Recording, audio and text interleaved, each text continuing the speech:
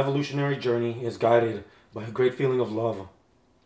This love is to love my people, to love my land, to love my country, and to love justice, to love human rights, to love freedom, and to love democracy. I mean, not only for Myanmar, but also for the whole world. Myanmar should regain its freedom. That's what I'm trying to help society as much as I can.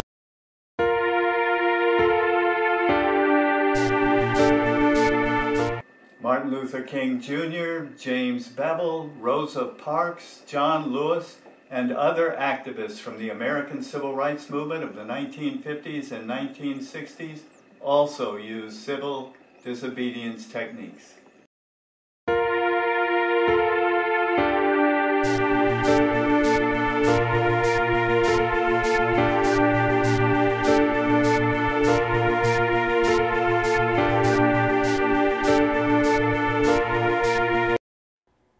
I was in Thailand for 2 years.